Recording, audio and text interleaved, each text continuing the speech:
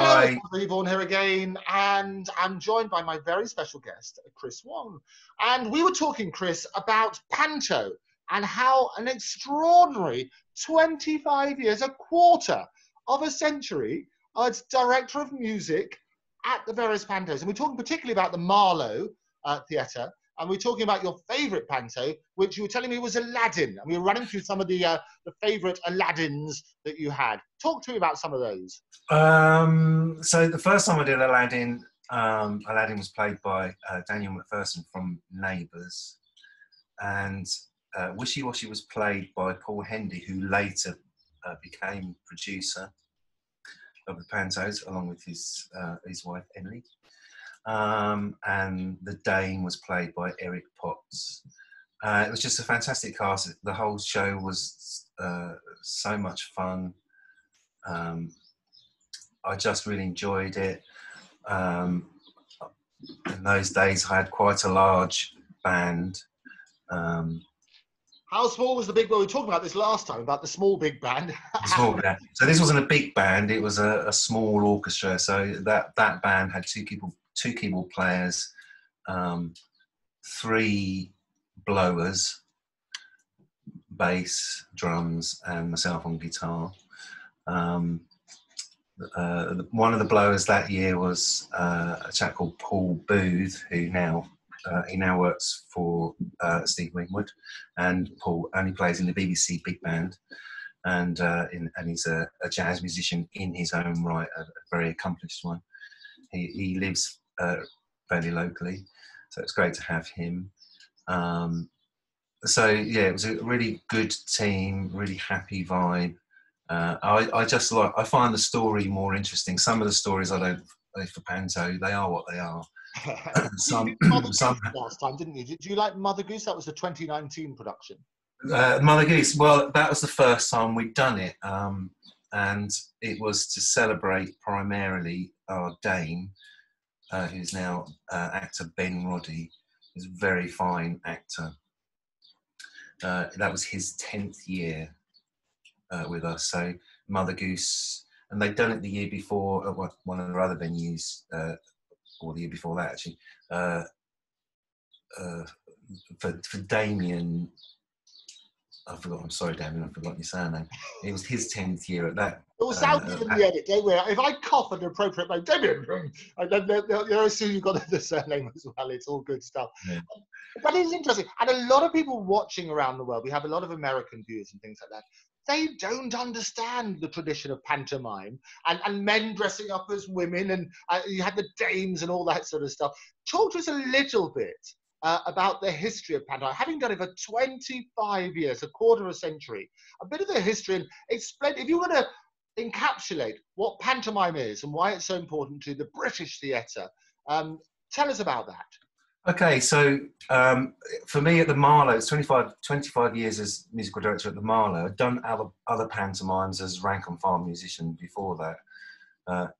I think I'm on something like, I don't know, 32 pantomimes in total, something like that. I can't remember exactly. Pantomime, yeah, it is a very British thing. The roots of it are in the comedy dell'arte with Harlequin and Scaramouche and so on. British Panto, yeah, you have a dame, which is played by a guy. You have a principal boy and a principal girl. Sometimes those are both played by girls. We've never done that though, apart from one, which I'll come to shortly. But they're traditional stories, which have, of course, now, since most of those stories have been taken over by Disney anyway, so the kids know the stories anyway, but they know the Disney versions. Lots of comedy, music, dance, comedy routines, some pathos sometimes. Traditional stories like Aladdin and Snow White, Jack and the Beanstalk, Mother Goose. Mother Goose this year was the first time we'd done it, so that made it more interesting to me, because all the others I've done, 3 or 4 times. So doing a new title for us was better, and because it was, as I say, it was Ben Roddy's 10th year, so they were celebrating that. So Mother Goose, obviously it's about Mother Goose, played by the Dame, guy, and he's basically in every scene. So it was a big celebration of his work. And of course, being my 25th year, there was a celebration of my work. So I, not for the first time, I flew playing the guitar. I had a very small role. I appeared in the Ghost gag bench for the first time ever, having played it every year, having played it 5-6 times a show every year. I reckon I can work that out. That would be 13,500 times, Chris. That's right. I've played that tune, yeah. And the Ghost gag, for those who don't know, so there's some people on stage and they're talking to the audience and they're scared and they've heard there's ghosts, and the ghosts come on in the background because they know they're there, and they sing a song to cheer themselves up, basically. And then the audience shouts, "It's behind you, it's behind you." Because a lot of Panto is about audience participation. They know the gags, most of them. They're old gags, and they're often in every year. But you boo the bad guy and you cheer the fairy, and you shout out. And there's traditional things to shout out and all that sort of thing. So the Ghost Gag's one of those routines. It's in every Panto. It's in every year, and it's the same every year. Although we try at Canterbury, we tried to change it up. Paul has tried to change things up. So we've had Ghost Gags, we've had flying ghosts, we've had little ghosts, we've had spiders, we've had 3D projection, all sorts of things. And this year, I appeared just before that in a scene playing the guitar, doing Foxy Lady actually, but flying through the air. And then they made a thing about me being 25 years and being on there, and then I'm kicked off, then I'm brought back on, I'm rescued, I'm captured by the baddie, and then I'm rescued by the goodies, and we all run on. And I got to sit on the Ghost Gag bench. Now the Ghost Gag bench in Canterbury is more famous than anybody. It's so famous, the Ghost Gag bench had a biog in the programme years before I got a biog in the programme. And it's much loved, and all through the year, you hear people singing the song and saying the phrases from it, which makes my hair fall out because I've played it so many times. But and even at Dave Lee's, the late and great legend that was Dave Lee, even at his funeral, which was in Canterbury, this is how big a legend he was. His funeral was in Canterbury Cathedral with 2,000 people, and the choir, Canterbury Cathedral Choir, did the Ghost Gag routine. So you had all the angelic choir boys. It's that famous. It's that well known. Well, I went last year. We didn't have it this year, but I went to the Panto Awards, where you have the great and the good, and it's at Wimbledon Theatre, and they all came along. And it was brilliant, absolutely brilliant. And it is. And for those who don't understand the pantomime tradition, it attracts some of the biggest stars. Will come on stage and take the lead roles as the dame. The men will dress up as the women, and the women will dress up as the lead characters, like Dick Whittington and so on and so forth. And it's a lot of people's introduction to theatre, and it's great, isn't it? It's a fantastic tradition. It is, yeah. For many people, it is their first experience of not just live theatre, but live music. So it's something for the whole family. People, people say, "Oh, it's for kids." But it's not just for kids. There's adult stuff in there hidden away, and adults love it just as much as kids. Well, they do special versions for adults as well. I mean, Jim Davidson very famously did a sort of adult version, the Cinder. He did, and the late great Dave Lee was involved in that. He was a regular sidekick to Jim Davidson. Yeah, the ruder ones, we don't do those, but it's a family show. Full of spectacle and marvellous costumes and so on. It's very important, very, very important to British theatre, because for most theatres, it's a very large portion of their annual turnover, and therefore Panto, as well as being a thing in its own right, it funds other, let's say, more cerebral work to happen. Without Panto, then maybe new productions, new plays wouldn't get put on. There wouldn't be the funding for it. So it's more important than just a tradition that families go every Christmas. It pays for a lot of new art. It's really important, and in many ways I think undervalued. You mentioned the Panto Awards, because this year I was nominated. No, quite right too. You see, there's a subtle link here. I thought you were modest, but I thought the Panto Awards. Come on then, tell us what you were nominated So for. I was nominated for Best Music.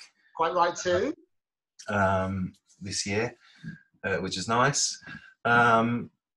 Yeah, so Panto is a very important thing for British theatre. And like I say, it's most people's first introduction to theatre. It's their first introduction to hearing a live band and how different a live band is to recorded music and so on. I know, I loved it. As a kid, we used to always go. I lived on the seaside down there near Bracklesham Bays, where my mother still is. And we used to go along to Bognor Regis and some of the great theatres down there. I think it was Leslie Crowther. I remember I think, do you remember Leslie? And he was one of the dames. And I remember the joy as a kid of being called up on stage, because that whole audience participation is key to it, isn't it? It is, yeah. It's really important. And you can sometimes, you know that someone from another country is in, and you can watch them and you can just see them foxed. You're supposed to shout out. You're supposed to boo. You're supposed to say certain things. It's quite amusing sometimes. And another thing about Canterbury Panto at the Marlowe is we always have. There's always a large party every year. They come from Reims. They travel over to come to Panto every year because it's become part of their town's culture now to come to our Panto. So yeah, really important. And obviously through doing Panto, I've worked with many celebrities and so on. One of whom, of course, is Toyah. So I first worked with Toyah. We did a summer production. It was in Belfast of The Wizard of Oz. I was just the bass player on that one. And that's where I first met Toyah. She was playing the Wicked Witch of the East, is it? I can't remember. Anyway, Toyah is one of the best. I don't know. I suppose alliteration would be the thing. Yeah. But Toyah is known as was known as one of the best baddies. She's fantastic in Panto. And then a couple of years later, at Canterbury, we did Peter Pan, and Toyah was Peter Pan. She's great, Peter Pan. She's got that kind of childlike persona and mischievous nature that Peter Pan should have. A few years later, she was the Wicked Queen in Snow White, and then she was Carabosse in Sleeping Beauty. And it was that year, 2004-2005 season, when she came to me during the run and said, look, I've got a couple of gigs for festivals. I don't have a band. She'd been busy doing a lot of theatre work, so she'd done the tour and West End production of Calamity Jane, for example. So she didn't have a current band, and that's when she asked me to put a band together, and that's when I started working for her in 2005, and been with her ever since. So I became her MD and guitarist, and put bands together for her, and yeah, we've played ever since. And played some glorious plays. So starting Panto, and Toyah is one of those brilliant all-round entertainers, and she's superb on the stage. She's a superb actress. She's a prolific author. She does all of these sort of wonderful things. And what I've loved in lockdown is the really creative videos that you as a band have been doing, but also Toyah with Robert Fripp, her husband. And they've been making some fantastic stuff, haven't they?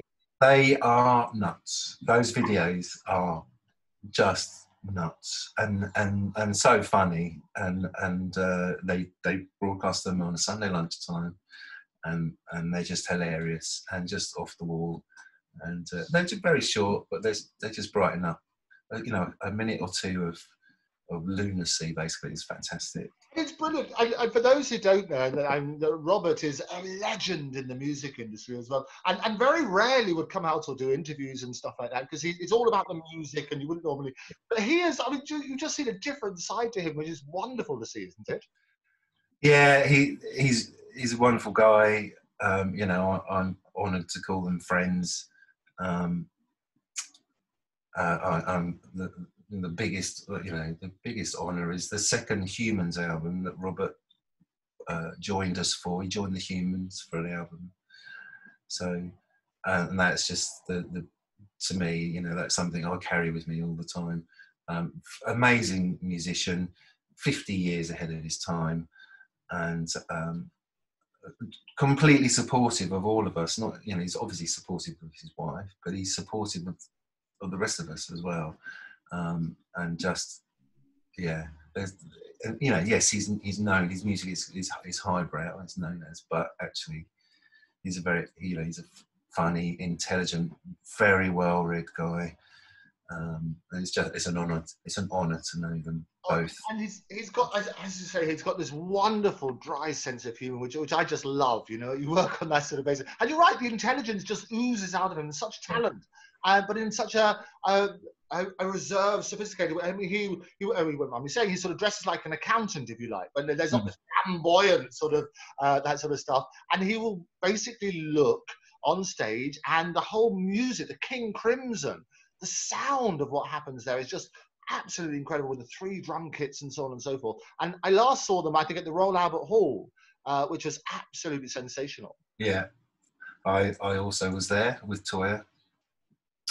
Yeah, the music is, you know, you have to commit yourself to the concert when you go, and just allow yourself to become absorbed in it, and it can be transportative if you allow that. You know, just forget your surroundings and just concentrate on music. It can take you to a completely different place. It's on a different level, and so influential, you know. And a lot of people in the UK maybe haven't heard very much. Don't, you know, he's not a household name, but internationally, Robert and King Crimson are superstars.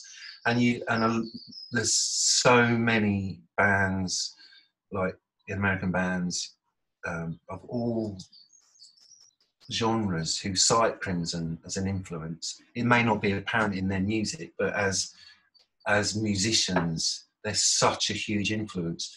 And really, in this country, they don't have the recognition that they ought to have, I personally feel. And yet, you know, if you interview someone from the band Tool or something like that in America, they'll say, "Oh, the massive influence, biggest influence, King Crimson." It is phenomenal, and as you say, the collaborations they had. I mean, Robert's collaborated with David Bowie and things like that. I mean, talk about some of those collaborations. Yeah, so obviously Bowie was a big one, an ongoing one. Eno. There's an album with Robert and Andy Summers, and he's probably on things that you don't know he's on. Well, I know for a fact, well, I won't say who it is. It's uncredited, but he's been in many musicians' lives, one way or another. But certainly one of the biggest influences of musicians. You know, other countries honour him. So yeah, in the early days of the Humans, we played in Estonia, and Robert came with us the second time, and he's so important that the president came. Oh, fantastic! Yeah, in fact, the president came to the first tour when he wasn't there, but when he came to the second time when Robert was there, we had dinner with the president. It's all through Robert and Toyah. Actually, I mean, the Humans. What I love is this story about the Humans and how they were set up. Because originally the phone call was to get King Crimson in 2007, and it wasn't going to happen. So the Humans, talk to us about that and how the Humans. I think it was the fact that I think the year before Robert had done his soundscapes, which is a very innovative way of making music. He'd done them in some churches, I think, in Estonia, and they wanted him to go back, and he couldn't go that year. So I think Toyah said, "Well, I'll do something," and she'd collaborated with Bill, the late Bill Rieflin, a bit, and to do it live, she wanted me to come on board as well. So the Humans was the 3 of us, essentially. We did that and decided we'd record it afterwards and carry on and write together more and so on. So yeah, it came about through Robert, I suppose, initially. But it became a thing in its own right, and we invited back, obviously.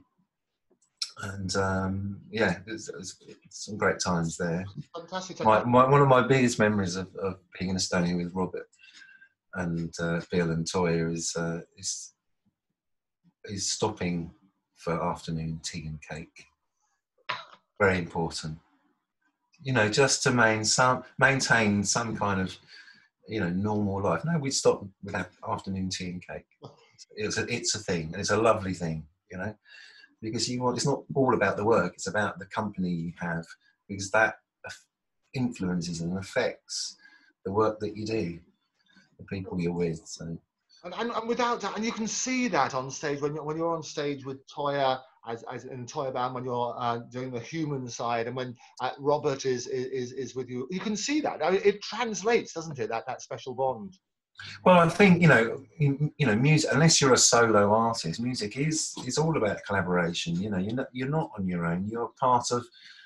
You're one cog in a machine. So, and every cog is equally as important. So, the relationships that you have off stage, they should show on stage, I think. So, I mean, in mine and Toyah's case, the relationship we have off stage, there's a lot of fun. There's serious times, work needs to be done. You need to have serious discussions about things. But a lot of it is, with Toyah and me, is the practical jokes. What sort of practical jokes do you have? So one pantomime, you start to fear going to work because you don't know what she's done. And so I'd go in and find that all the furniture in my dressing room had been removed, or I'd find she'd got some fake snow and sprayed something on my mirrors, or I'd come out of the orchestra pit and find all my CDs were missing. So while she's been off stage and I'm in the orchestra pit, she's stolen everything and hid them around the building. And in the Toyah band, I remember, I think it was Manchester, I went to put on my clothes for the gig and found that my sleeves had been sewn up. Okay, and I think that comes across on stage because we're quite irreverent to each other publicly on stage. We call each other names and all that sort of thing. It's all in love and jest, of course. But we have a lot of fun, and I hope that shows. Oh, it definitely shows, and you can tell. I mean, as I say, what bands that stay together, and you've been together for a number of years, you can see it. It's palpable on stage, and it's infectious. People love that mischievous sense of humour that you all share. Yeah, and mischievous is a great word for Toyah. It's a great word. She's known by her fans as minx and stuff like that. But it's like all these words, they totally apply. She's a minx and she's mischievous and fun, but she's also both of them are wonderful friends. I can't stress that enough. There's a real care. We the guys, we're hired guns, but we really feel cared for. It's very important, and I suppose those of us who've been with her the longest, we wouldn't still be doing it otherwise. I have to say they're one of the nicest couples in show business, because it's such an artificial business, and so many people. I discussed this with Toyah earlier, that you have so many people who are so full of themselves, and it's normally those who are insecure and those who have a little splattering of a career and then disappear and go down again, and they're the ones who are pretty nasty sometimes, or they can be. But the ones who are genuine and just be themselves and are comfortable in being themselves. That's how it's sort of, you have that longevity, and it makes a difference, doesn't it?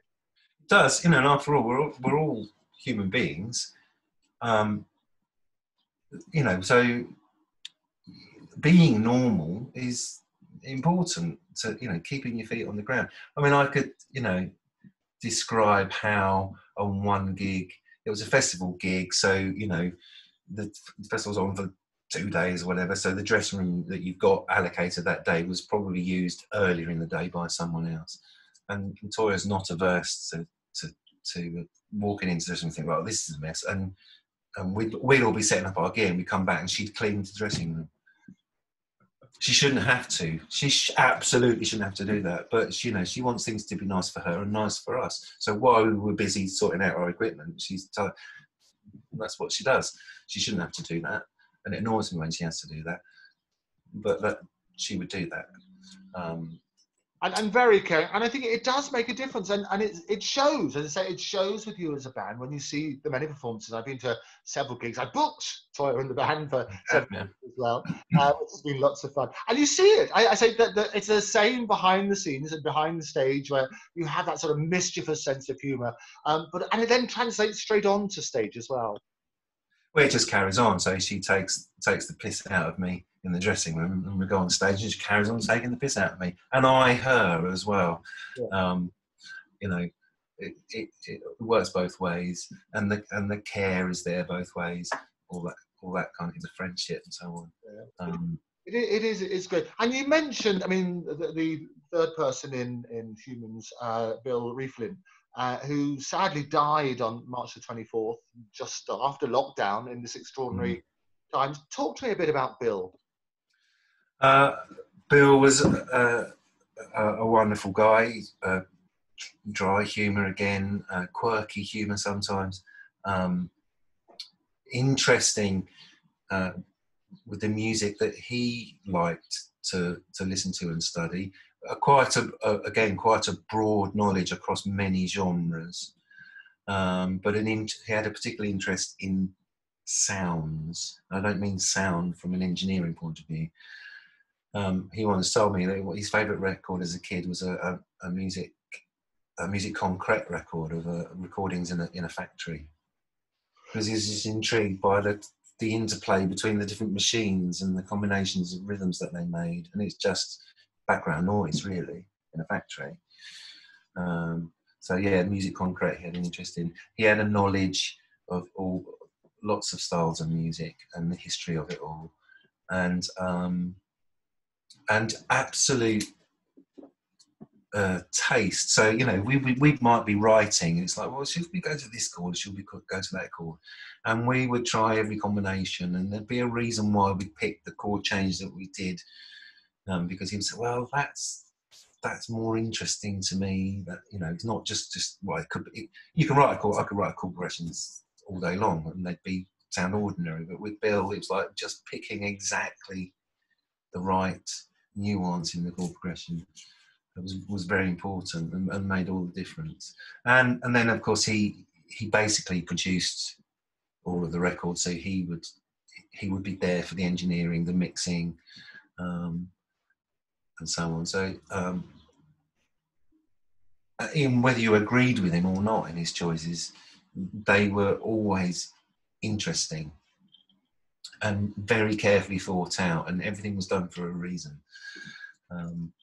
And then again, you know, spent time together writing, and therefore staying with him in Seattle, and get to know him and his late wife Frankie.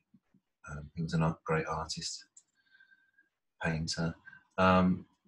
Just wonderful times.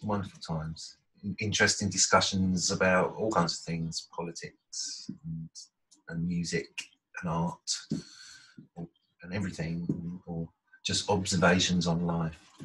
You know, and that's what the rest of us do all day long with our mates. We may not dress it up in such clever language, but so it was very human, if you like. Just as it is with Toyah, yes, there's a serious side, but even when we're being serious, it's still fun because it's friends talking about whatever, you know, and what our opinions are, and listening to each other's opinions. And Bill's very much like that. Very much like that. And it must have been very hard. I mean, it happened just a few weeks ago in lockdown. Yeah. When you got the news, I mean, it was literally the day after we got lockdown. On the 23rd of March, we got lockdown here. On the 24th of March, we heard the news that he'd passed. Yeah.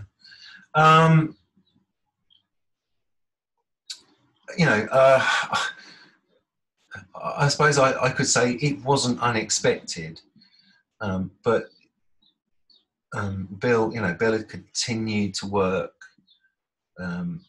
throughout.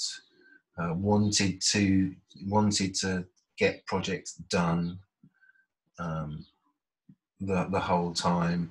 I hadn't seen him for a while.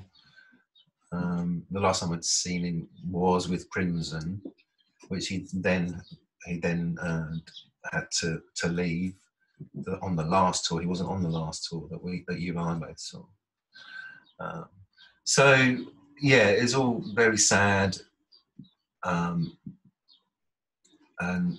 can't, you know, we on the inside, we knew what was happening. So it wasn't unexpected, but it's still a shock when it occurs, when it finally occurs.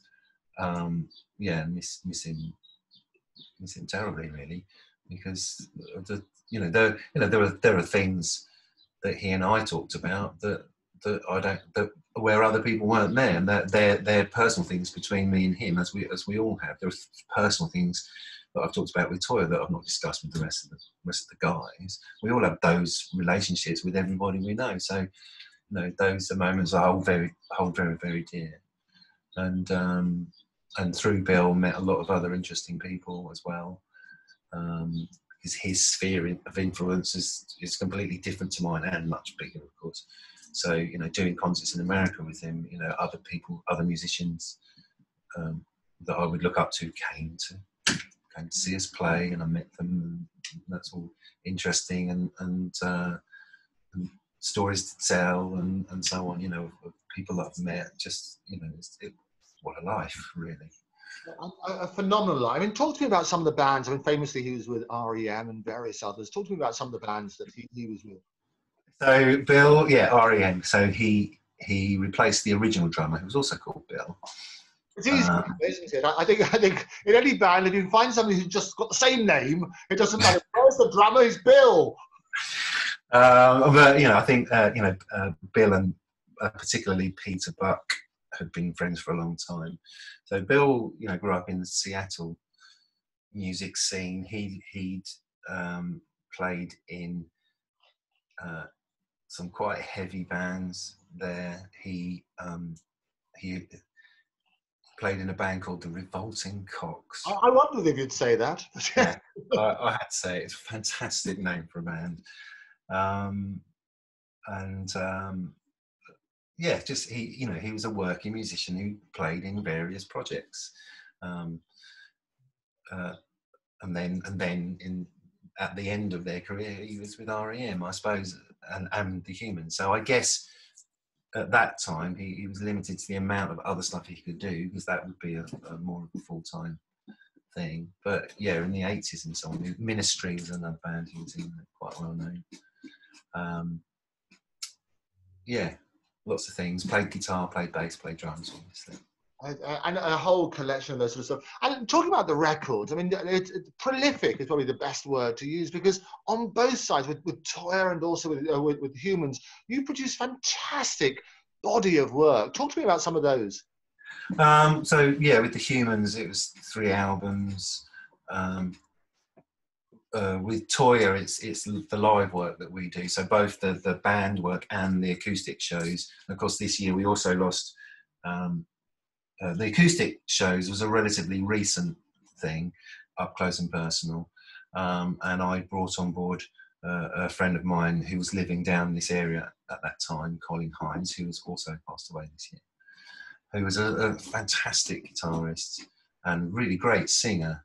So initially it was just he and I. It was he and I and Toyah, 2 guitars and voice. And that was really enjoyable because the music was very exposed. It could be much more organic. We could go off on tangents much more if something happened, or you may add a simple thing like oh it's an extra chorus, and you can just go with it because there's just the 2 of you with Toyah. Occasionally we'd have bass involved, and then more recently Colin became ill, and so we've had to do acoustic shows with, say, myself and Mike on bass, and with John on percussion, cajon, and so on. And we've done it just me and Andy, so guitar and keyboards. So it's very flexible, and so every time it's now different, because there isn't an established lineup at the moment. For the first 2 or 3 years of the acoustic shows, it was me and Colin, and it was great. And there was a kind of telepathic connection in terms of the music between me and Colin. I miss him very, very greatly. And I had the joy of, I booked you for the acoustic show, which I love. I booked you for the Hippodrome in central London, iconic venue. That's right. And it was super. What I love about the acoustic show is that it's up close and personal. We mix it with the stories, and this little, and such a fabulous life that Toyah had. And seeing the three of you on stage again, the chemistry was just palpable, wasn't it? I think I probably, in the acoustic show, I don't know if this is true, but I feel that I smile a lot more in the acoustic show. No, you do, that's true. I wasn't sure I mentioned that. You do smile. Yeah. But, I mean, I'm kind of known for not smiling. Yeah. Up until about 4 years ago, I was known for not smiling. When I was younger, I wore suits and ties, shirt and tie. Even when I went camping, I was known in Cambridge as that guy who always wears a tie. All through university, I wore a shirt and tie, my own choice. Doesn't happen anymore. But I was kind of known as being, very serious. And of course, I do smile on normal Toyah gigs and run around and have a laugh, and there's fun with my mates in the band and whatever banter Toyah gives. But on the acoustic show, there was because it was so exposed and you're so involved in what each other are doing. I don't know. I feel, as I say, I feel like I smile a lot more on the acoustic show. And it's great to adapt in that sort of way, isn't it? I mean, we talk about adapting, and for a smaller venue, and I booked you for big race courses as well. We went down to some of those where, you may recall there was one time when I booked you for a particular race course in Essex where you got stuck on the motorway, and I was with Toyah. Do you remember that time? And we were on the phone. And I was comparing as well, because we had Paul Young on the bill, and we had Rick Astley, and I booked Toyah as well. And you were all there, and we were trying to work out, shall we do this with backing track? Because the band is stuck on the road. Do you remember that occasion? Well, two of us were. So myself and Andy, the keyboard player, who lives very close by, we usually travel together. And we'd got 15 miles from home and were stuck in a traffic jam, and we were there for hours, and we really didn't know if we were going to make it. And in the end, we made it with 15 minutes to spare. So we literally arrived, shut the gear on the stage. Someone brought us a cup of tea. We set up, we played, we left. It was the quickest gig, but also the longest day. I do remember it very, very well. There's an adaptability with what we do. Show must go on, kind of thing. Are there favourite venue? I mean, another venue which I booked you for was the Royal Vauxhall Tavern, which had a fantastic atmosphere. A lot smaller, obviously, thousands of people in, which we had for the race course. But the Royal Vauxhall Tavern is a few hundred people. But the atmosphere there is just one of the best audiences ever, isn't it? Yeah, it is. It's a special place, the Vauxhall Tavern. I hope it survives. That's the sort of place that if they need help, should get help, because it's an important cultural venue, very important. So I hope they're doing okay. I hope they're surviving. I've played there twice now, I think. Yeah, that's right. I did a double booking. I got you two bookings at the Vauxhall Tavern, which was rather fun. Isn't it funny? Isn't it?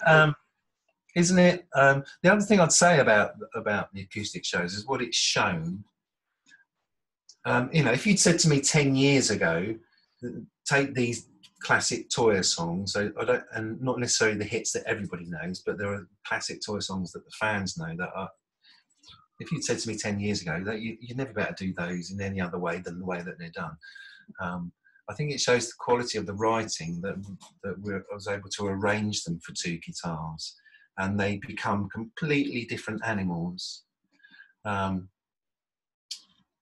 in my mind, I think of a song like IR, which, as Toyah says, when the band play, it makes the bricks bleed, and that really has no business working as a two acoustic guitar thing. Because I'm quite proud of what I did with the arrangements for that, and it's a testament to the quality of the writing and the intricacies of the songwriting, that they work in a completely different setting like that. That's something that's become a apparent to me through doing acoustic shows is how much I actually really like the music and how interesting the music is, and what can we do with it? What can we achieve with different lineups with the same material? And you're absolutely right. And the versatility, I'm doing it in different stages, from thousands of people at a race course to whittling it down to an acoustic set, and whittling it down even further, which a lot of musicians have done now in these extraordinary times when we're just talking via whichever online platform we're using. So Toyah very kindly participated in something which I was presenting for Lifeline Serbia and the NHS, which was an online concert. And she whittled down I Want to Break Free, which is basically just her singing to that sort of stuff. And it worked really well. And the good thing about it, it was involving with the Serbian royal family, and they asked me to present and bring some chums on and things like that. And Toyah very generously did that, and it worked so well. And they, as a result of that concert, and it was all publicised, I think they managed to raise £450,000. Fantastic. Doing an online thing in this sort of whittled down version. So adapting in that way and talking about that body of work which you can adapt, there are ways of making it work, aren't there? Well, it would seem so, yeah. That you just have to have a mindset that will find a way somehow. This has happened, we can't do that, so what can we do instead? Rather than thinking, well, we were going to do this and now we can't, that's the end of that. It's having an attitude of finding a way, and that's something I've learned over the last 4 years through working in other industries. Having that kind of mindset of how to make things work. Obviously, I've had it in music as a musical director. In pantomime, for example, I might be trying to arrange a full orchestrated classical piece of music for 5 people to play. So how can you possibly do that? So there are ways you learn how to do that. You learn that if you apply yourself, you can find a way to make things work. But through my other business interests, obviously, that's all about not being fixed in your mind about how you do something. Let's look at, is there a better way? Is there something else that we can say that makes that work, or whatever? So in this period where things have changed hugely, you have to find a way. And we've all done online things, which is not as simple as people think, because you can't just all get on a Zoom call or whatever and all play live together, because there's obviously time delays. These things have to be planned and organised. But if you have a mindset where, well, let's talk about it, how can we do this, rather than, well, we can't do that, then you can achieve things, as many people have shown. And you're absolutely right. People, there's no way you can do it all live, because obviously you can't synchronize it. There's a little bit of a delay, and it doesn't work like that. So the amount of work that goes into having you all on screen and doing that sort of stuff, and one of the things that I've loved about these online concerts is it has all been pared back. So when Lady Gaga did that and got lots of different people involved with various celebrities around the world, and we've done a number as well with people involved. One of my favourites was actually seeing the Rolling Stones in their individual rooms, and Charlie Watts banging, well, it wasn't drums at all, but he was banging saucepans or something. It was just hilarious. I think you worked. But you also talk to me about your drumming career. Okay, I've always loved drums. If you'd asked me when I was 12 what instrument did I want to play, it would have been drums and or bass, and I became a bass player by default, really. So I do as much work on bass as I do on guitar, although I'm not as well known for it outside of the local area, at least. I mean, there's people in the local area who have seen me play one instrument and don't realise I'm actually good at this thing. And also drumming. Drumming I've always had an interest in, and it wasn't until 2008 maybe that I then decided that I would have a proper serious go at it, and got some equipment and got myself match fit, so to speak, and I really enjoy it. So in fact, again, sadly, it came about because the drummer I had for Panto that year was the Panto was his last job, and he again died of cancer the following year. but he gave me a cymbal, and with the words "for Christmas," one of his cymbals that I personally really liked. He did a lot of jazz drumming as well as everything else. He gave me the cymbal. I said, "Well, you can't give me this." He said, "Well, I don't need it. I'm not going to need it, am I? We all know you want to play the drums, so that's to start you off. Now get yourself a kit and get on with it." So when he died, I had to. His name's John Fisher, fantastic drummer, and sadly missed by many people around various parts of the country. So I took up drums, and I loved it, and played locally, and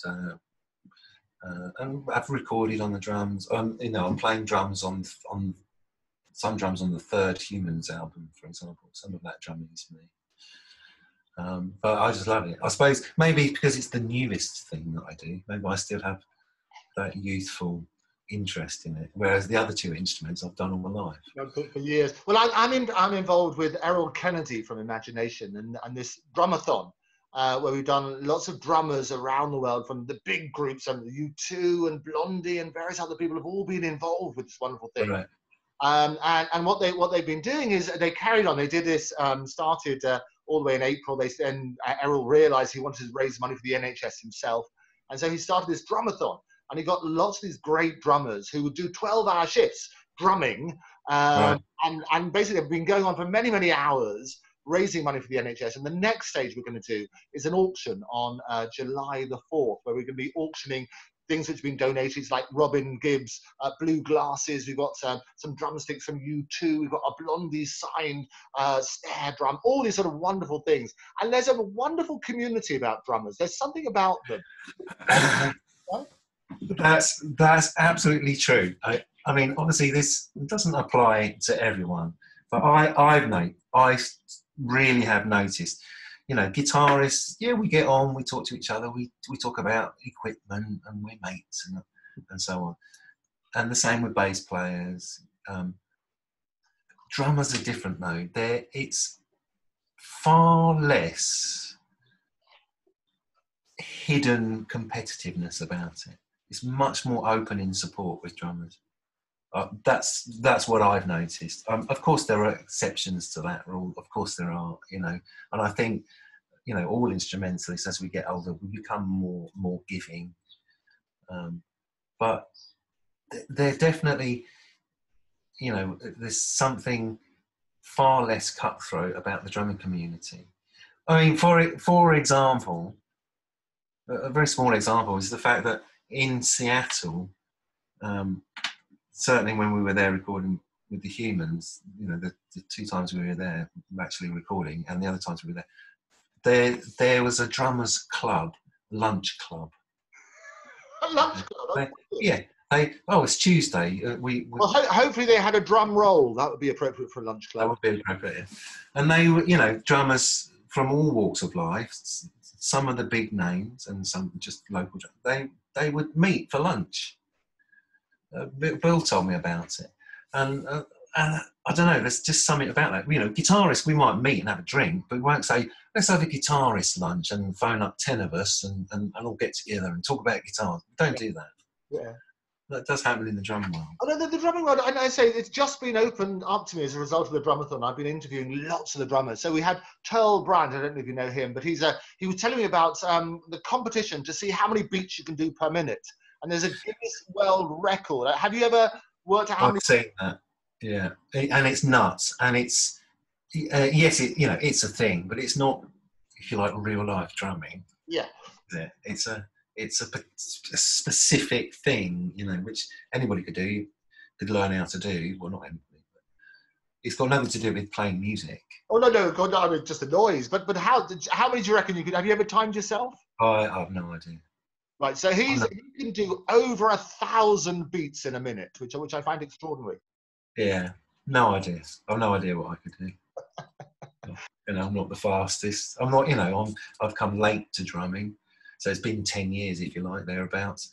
I've come late to it. I've achieved, a certain working standard on the drums, and I have an understanding of lots of types of music. So I understand how the drums work in lots of styles of music. and I can hold my own, and I'm a musician enough to play, hopefully with taste. In other words, play less where appropriate. I don't have the best technique in the world, but I have some technique. I just really love it, and I enjoy playing the drums. But you know, for me, it's a later thing. So you know, I kind of wish I'd started when I was 20. I'd be really good by now, Yeah. wouldn't I? Maybe, maybe not. You know, who knows? But it's touching on what we said beforehand, isn't it? If you've got that element of fun and you love it, it doesn't matter because it just doesn't feel like work then, does it? That's right, and I think that's important. And that's something as professionals we have to get over at some point in our lives. We all start playing instruments because we like it. You don't start playing the guitar because I think I'm going to do that for a career. You start playing because you like it, and then maybe you start to have aspirations. Well, actually, perhaps I could do this for a career. But at some point, I think in every musician's career, there's been a point where they're kind of, oh, do I really want? You know, it's become a job. Now, I have to play this music. It's my job, and then the enjoyment can leave. I'm not saying it always does. And it's a hurdle. Certainly, I and most of the people I know have had to get over at some point in their career. It may last a week. It may last a year. I don't know. But you have to get back to remembering why you learned an instrument in the first place. And it wasn't for it to be a career. It's because you loved music. And as soon as you get that mindset back, then you're okay again. But when it is your job, I think it'd be fair to say that almost every musician has had that moment where it's just been a job. And like everybody in all their jobs, there must be days, you know, I assume when the accountants think, oh God, not another day in the office, or whatever it is. And that's the same with us. It's another day in the office, another gig, you know, playing this song again. But you have to remember why you did it, and why it's because you loved music. Otherwise, if you didn't love music, you wouldn't consider doing it as a job, would you? So you have to get that memory back at some point. And I think you're right. And they always say that if you do a job that you love, you'll never do a day's work in your life. But the reality is, so there are days when you don't really want to go out and perform. Well, you know, it's very few musicians get to play the music that they want to play every time that they play. I get to play music I want to play a lot. But I can't, but I couldn't say, for example, in Panto that, you know, every song I arrange in the Panto, that I love it. Some of it I hate it, but it's right for that moment in the show, and it's an appropriate song, and it's the right style. And we need something modern at that point, or something old at that point. I can't say I love it all. I probably love about one song per year, but you still have to do the job. So if most of us, rank and file, if I can call us that, we play music that we're ordered to play. It's not music we would choose to play, and that's most of the time we're doing that. But still, it's music. Still, it's playing an instrument that we love to play. So, it's kind of still not like work, even though actually sometimes you can feel like you might as well be a type. You're playing someone else's music, and you might as well be a typist in a typing pool. You know, those moments do happen. You have to get over them, and it's important, as I say, to remember why you learnt the instrument in the first place. It's because you loved music, or you loved the instrument, not for any other reason. Nobody decides when they're 12. I think when what are you going to be when you leave school? They might have, I think I'd be like to be a famous guitarist, but that's not why they took up the guitar. Yeah. It's not the reason. And you mentioned you play music that you would choose to play, and you've got such a wonderfully diverse, the different types of music. What would you play if you just had the Chris Wong choice? I get asked that a lot, and my stock answer is, I'd play jazz and jazz funk. But that's not really true. I would, because at any given moment in the day, I might feel, completely differently. you know, jazz and jazz funk is more cerebral, requires more brain input, and is technically more demanding. But do you know what? There are times where I just want to thrash out on a really great rock riff that's really loud, that's completely in unison with the bass, and it's just really simple, but it just feels good to do it. There's nothing hard about it, but it just feels good. So for me, what music would I play given the choice? That changes from day to day. Some days you're feeling more pensive, more thoughtful, and therefore you might think, oh, I don't want to work on my jazz chops. And other days you just want to go, rah, and you just want to turn it up loud and play an AC/DC riff. So all music is valid from that point of view. What matters to me as a musician is who I'm playing with. Am I playing with people who have the same commitment and the same yearning to be better? Are their standards as high as mine? And are they, in my own mind, my standards will never be high enough. So, you know, you want to strive to be better, be better, be better. If they've got that same mental attitude, then I'm happy to play with them. If they think they're really great, but they're really not, then that's not enjoyable. So it's who you're playing with. Do the personalities click?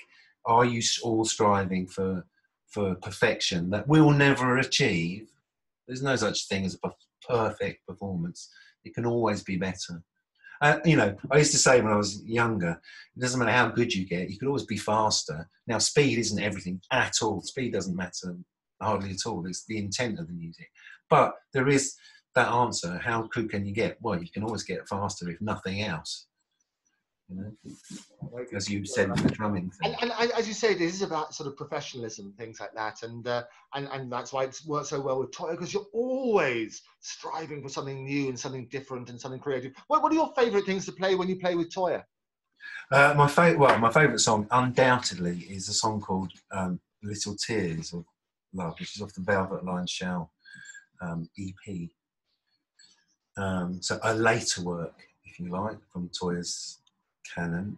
And that tune is quirky in the harmony. It's quirky in the timing of the phrases, and it's funky and has a real groove to it. A different kind of groove to what you would normally hear with Toyah. So I really enjoy that. It's just different. It's got dissonance in it, which is really interesting as a sound, and yet there's also a great riff in the middle of it, and a really uplifting middle eight and so on. So that's enjoyable. But also some of the new stuff from from Crimson Queen, like Hurricane, and that's now become one of the choices as an opener. It's just joyous and motors along, and it's just great at the beginning to just hit that first chord. It rings for a whole bar. That's not hard. But when the band kicks in like that, it's just it's all about feeling and emotion, not about how clever it is. So some of the new stuff's really enjoyable. Super Sister I really like. That's got a great riff. You know. Yeah, probably a couple of songs from Crimson Queen and Velvet Line Shell will always be I think that will always be my favourite. It's so different, not like anything else I've ever played with anybody. Pretty phenomenal. And one of the things we do on this program is, as you say, everybody's the same. You know, if you prick me, do I not bleed? If you tickle me, do I not laugh? And we've been talking about a lot of mental challenges that people have, and that sort of side, and the mental health of the nation, which we always talk about, and the challenges where people are losing people in very difficult times. And we always say that physical health, if you break your leg, people come and sign your cast, you'll talk about it, how do you break your leg and things like that. Start talking about the challenges that we have as humans. And there was a stigma attached to it for a very long time. And what I found really great about this program is that we've had the rich and famous, they've all come on and spoken about some really difficult personal issues, because it's comforting for other people going through those things. Now, you've had a lot of loss as you say, in a very short period of time, we lost John, we lost Chris. Very recently, we lost Bill. Within that sort of side, you lost your own father as well. Within a very short period of time, is there any advice you can give? Any words of comfort you can give to other people going through similar situations? I would say talk about it. Talk about it. I remember. I mean, it can be It can be something simple. Okay, so some friends of mine locally, brothers who I play in a band with. It's a lot of fun. They a couple of years ago lost their father, and I remember saying to one of the brothers, I can't say anything to make it better. All I can say is, having lost my father the year before, I know. And that's all I had to say. He said, I know you know, and that's all I need to know is that you know. Because we've all had loss, especially as we get to our kind of age where we're losing parents and people of our age who are going. You can say, oh, do you want to talk about it? Is there anything I can help you with? And actually, I know for my friend, just him knowing that I knew what he was feeling. We didn't have to talk about it, but just that, so it can be something that simple. On the other hand, it can be something where if you got pent up emotions, then your real friends will always have time to listen to you. And I knew that because my other friend had lost a family member when they were young, and he said the same things. And I'll never understand how he feels about it. Well, I know he thinks about it every day. He lost a brother, and when I lost my father, he said, "I know. You know that I know." And that's all I needed to. All I needed to know was that I wasn't. You don't know how I feel. I didn't have to explain how I felt to him. He just said, I know, and if you need to talk, I'm there. And I don't have to talk to this particular friend about it. I know I can, and that can be enough. But I would say if you do need to talk, one of your friends will be there for you to listen. Otherwise, they're not your friends. And use that if you need it. Not saying that everybody needs to talk about it. Some people just keep it to themselves. It's very personal, very private. But I think it's important that everybody knows that there is someone they can talk to about these things. And there are people who really do understand. It's easy to think, oh, you don't understand how I feel. No, people do. People do. They may not talk about it, especially with guys. We're supposed to be, the typical guys. Oh, we don't show our emotions. Well, that's nonsense anyway, because we do show our emotions. We may not show it to everybody, but we do show it, and it's fine. It's having those connections, I think, and those particular friends, the brothers who lost their father and the friend who lost a brother many years ago. There's something in our friendship where we don't have to say anything, but we know. Each of us knows, and that can be enough. Something that simple can be enough. But talk about it. That's what I'd say. Don't keep it to yourself. Talk about it.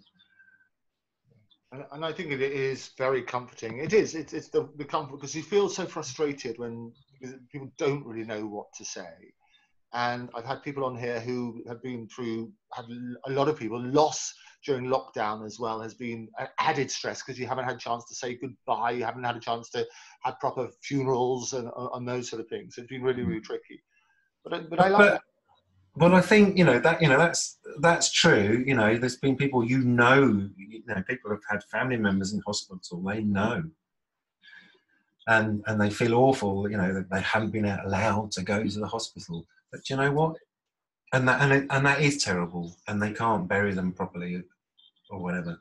Of course, that is terrible, and nobody wants that to happen. But there are also people, remember, who's someone they've loved have died in an accident. They also haven't had a chance to say goodbye, and everything, when everything was fine and everything was hunky dory, and they were driving off, going somewhere nice, and there was an accident, and they and they die. So this is not it's not a new, the not being able to say goodbye is not a new thing. It's just that the not being able to say goodbye at the moment has been forced upon us by circumstances rather than it being accidents. It's not a new thing. So there are plenty of people who haven't lost loved ones in the lockdown, but they've still lost people they haven't been able to say goodbye to. You know, I'm not in no way trying to lessen how those people feel who have lost people in lockdown. Of course, it's tragic, it's terrible. But again, you know, many people have experienced it. Talk about it. If you feel bad that you haven't been able to say goodbye, yeah, talk about it. I think, you know, being open about these things is becoming more of the norm for society, where perhaps once upon a time it was all, you know, we don't talk about these things, especially, you know, blokes, we don't show it. No, it's not like that. So, you know, go ahead, have that friend, talk to them. If they're a true friend, they'll never not listen. And I think you're right, Chris, when people look back and they sort of say, I wish I did this, or I wish you did that, or I wish I said that to that person. If you take that as a message now and actually make that phone call and build those bridges and say what you really want to say, then you won't have those regrets, will you? That's right, yeah. Well, except I think you will, because there'll always be something that you didn't say.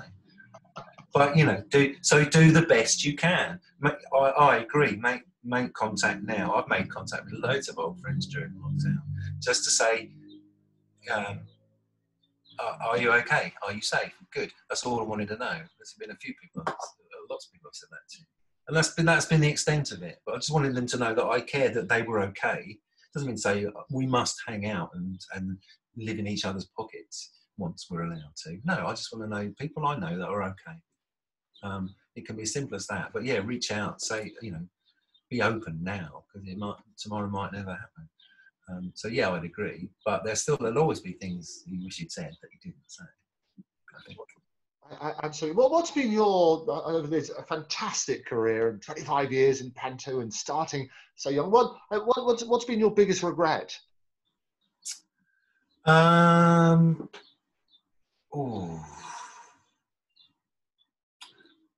wish I'd practiced more. I wish I'd taken up the drums sooner. I wish I'd been more open when I was younger.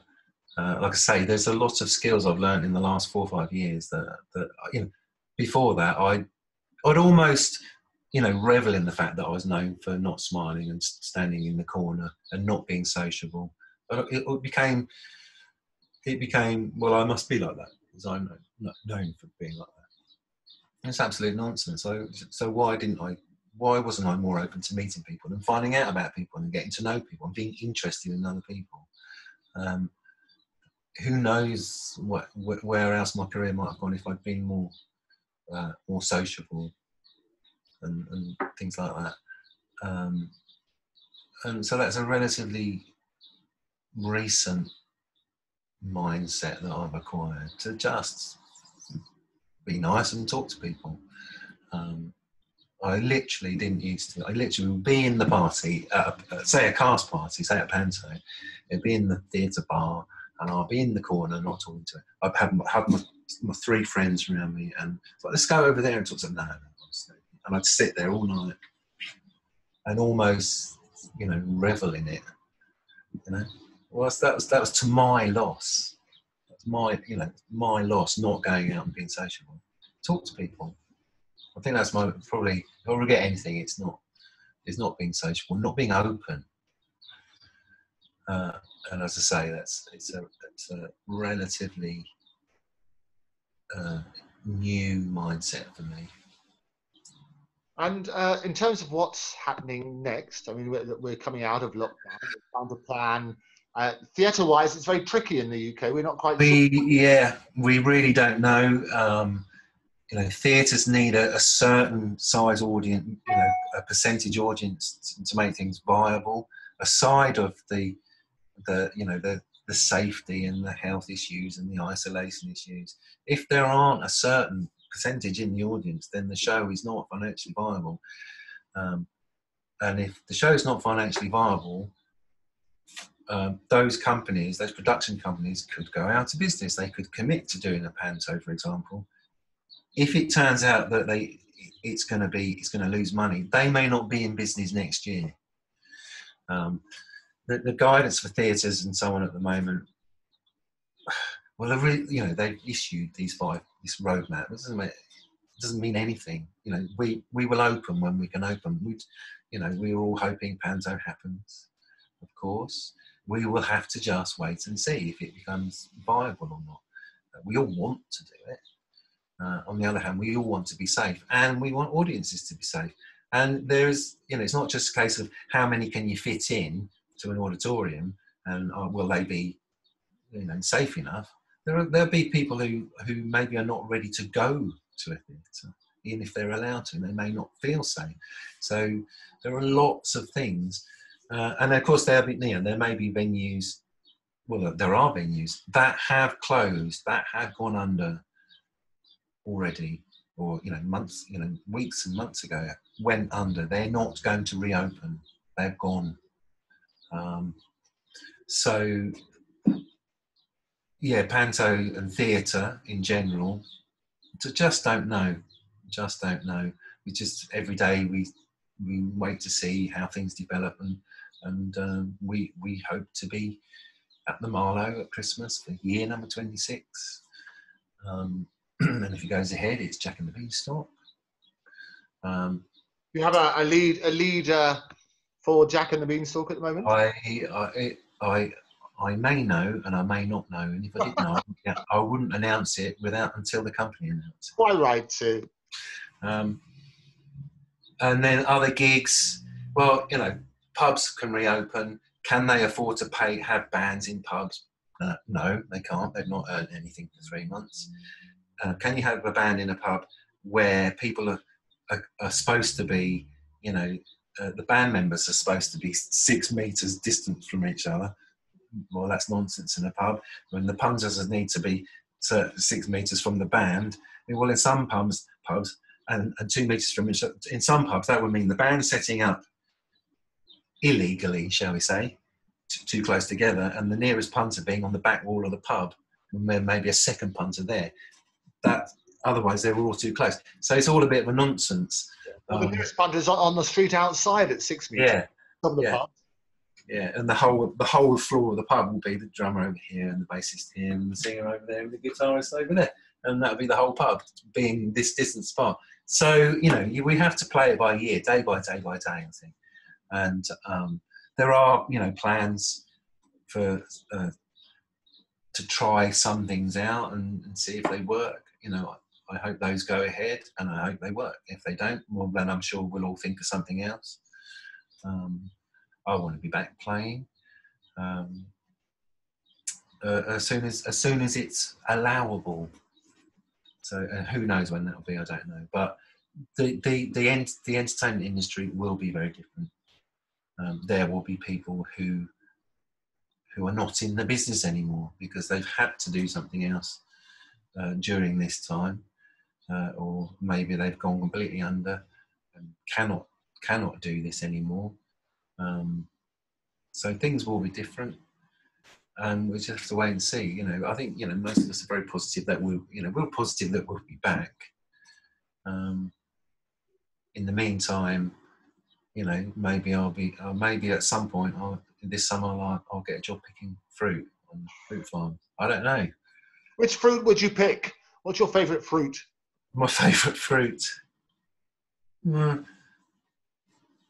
Strawberries. I have to say, I used to love the strawberries. The thing about strawberry picking is you eat your body weight in strawberries going round.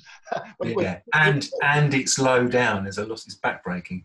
Exactly. I mean, obviously in Cambridge we had the Chivers farms nearby, and that was a regular summer job for a lot of people. Very good, fantastic. Well, finally, Chris, and I ask this of all my guests, is Chris Wong, after a illustrious career, fantastic, varied career, 25 years in Panto, working with Toyah, working with Humans, and all the other stuff in between, the trio starting, 15 quid, £5 each. How would you like to be remembered? I suppose professionally as someone who was professional. So always turned up to a job and treated it as worthy of time and investment and doing the best that you can. We used to say in the early days of Panto, so and bands that I played in before that, whatever the gig was, we'd be about to go into the orchestra pit in Panto, and my friend Chris Moten was my drummer at that time. We'd go in, we'd stand by the door, get ready to go in, and we'd say to each other, right, Wembley Arena, 65,000 people, right? And it was a Thursday afternoon matinee of Jack and the Beanstalk or whatever it was. Wembley Arena, 80,000 people, right you are, and then we go, right, because the gig is a gig is a gig. It doesn't matter if there's 4 people or 40,000. You're either going to do the job right, or you're not going to care, and it'd be horrible. So if you're going to, I'd like to be remembered as someone who tried to always perform at my best. Chris Wong, it's been an absolute pleasure. Thank you so much for being my guest today. I look forward to seeing you out there when we're all allowed to go out very, very soon. Let's hope so. Let's hope it's sooner than soon. Absolutely. Take care, Chris. Thanks a lot. Thanks very much. Bye. So thank you very much to the fabulous Chris Wong for being my guest today. It's been a real delight. Lots of fantastic topics covered, from pantomime all the way to dealing with the serious stuff about mental health and so on and so forth. A rich, rich career. If you are affected by any of the issues which we spoke about, write to me at enn@octopustv.com. The details are below. Do subscribe to Octopus, follow, share, stalk, whatever you like. But either way, do put your comments in the section below. Be in touch. And if you've got any suggestions or any thoughts as to other guests or topics to cover, look forward to hearing from you. But in the meantime, I've been Andrew Eborn. You've been great. Thanks again to the wonderful Chris Wong. And I'll see you next time. Bye-bye.